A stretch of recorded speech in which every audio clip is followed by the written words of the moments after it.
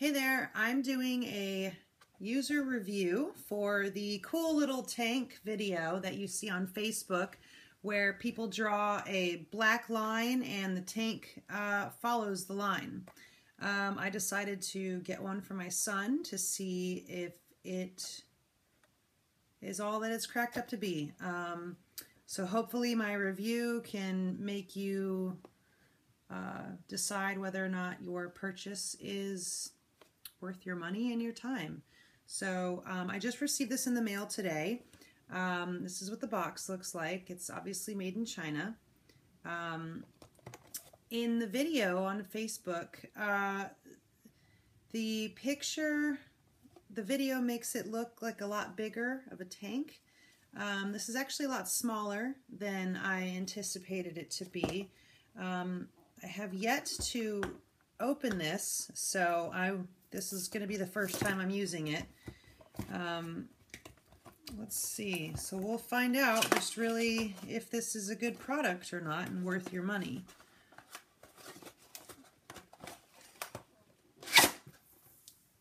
Okay. All right, so here's the tank. It's much smaller than I thought it would be. It comes with its own marker that's taped to the back of the box. I don't know if you need this special marker or not, but let's see. It comes with its own set of instructions here, and it tells you how to draw some lines. I brought my own markers because I didn't know if it came with a marker or not. And let's see here. Oh, it also comes with its own preview. Okay, so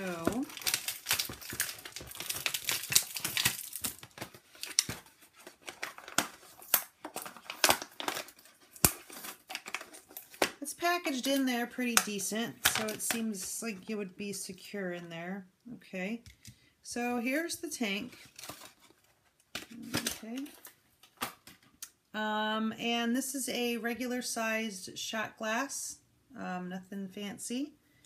And this is the size comparison to, here's a size comparison, if that helps.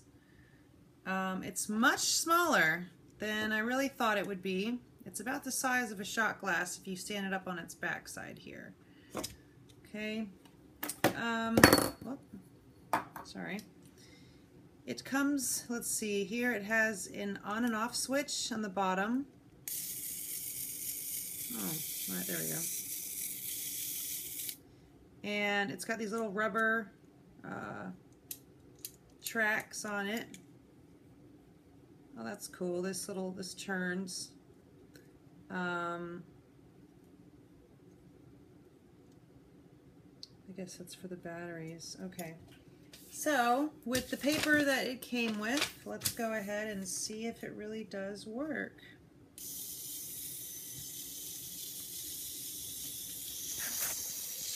You can see it's actually on the track that it's following. This is the paper that came with the tank, and it seems to be doing just fine. So, that's a go. That works just fine.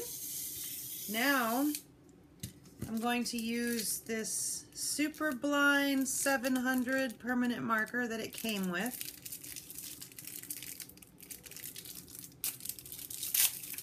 So we'll see. Now, I brought two kinds of paper. I brought your typical regular notebook paper, as well as plain white computer printer paper. I'm going to try it on both just to see if it takes a certain kind of paper or if it just really is the black line. It tells you on the instructions what kind of lines. So on the computer paper, that will be my first test. Let's not ruin my countertop here.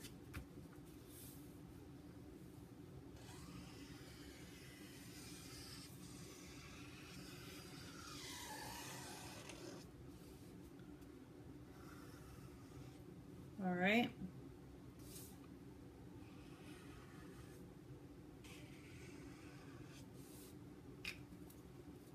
This is what I drew. This is with the marker that it came with.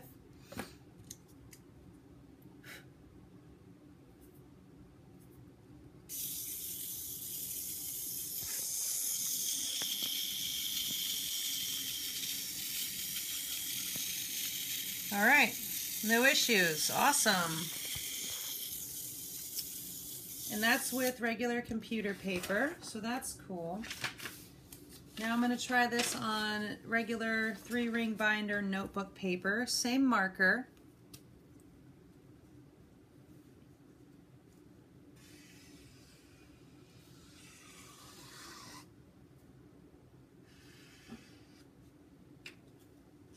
Okay, drew that.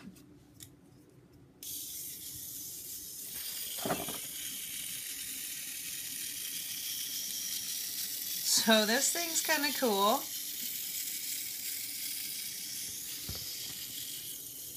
All right, so far it's pretty good. Now I brought 2 kinds of markers. This is your Super Sharpie.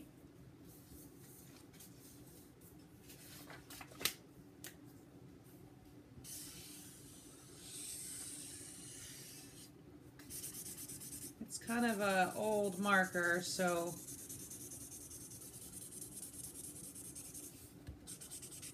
trying to make it messy, just like if a kid were to do it. Or, you know, you're just a messy drawer. It's kind of faded, but this is what I made.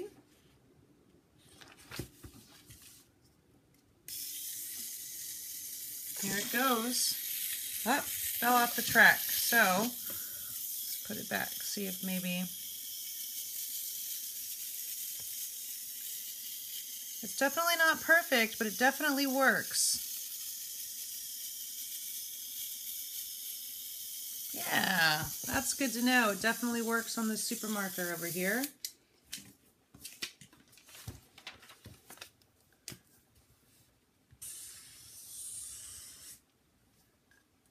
Okay, this time I just drew a single line. Get rid of this paper.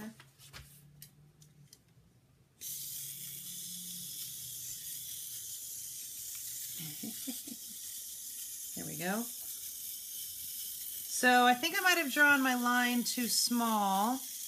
Not sure, but it's getting a little lost on just a simple circle.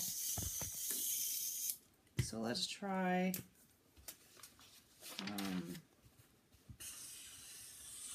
my line also might be a little too small. So let's try this again. Yeah, I think my line might just be a little too small. So you might need a little bit bigger of a marker than a Super Sharpie as it disappears.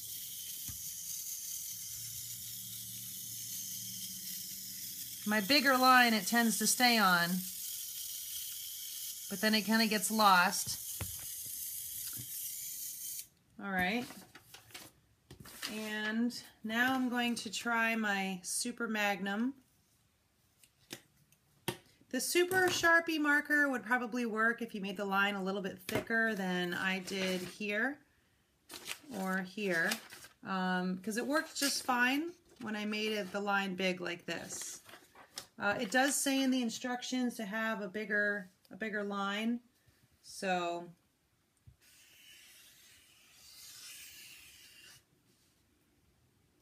okay. Super Sharp. This is the Magnum Sharpie.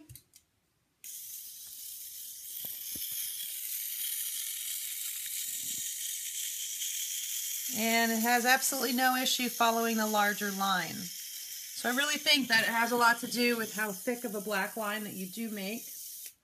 I don't really think the paper matters.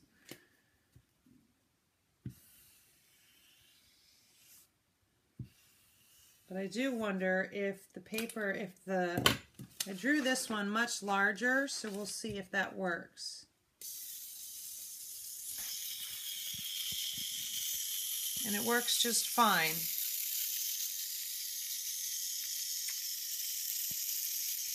So,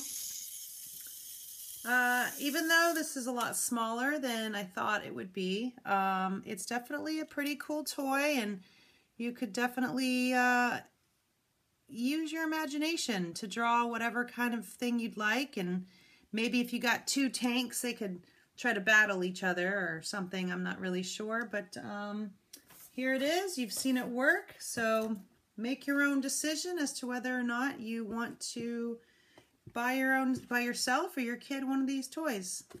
Thanks for watching.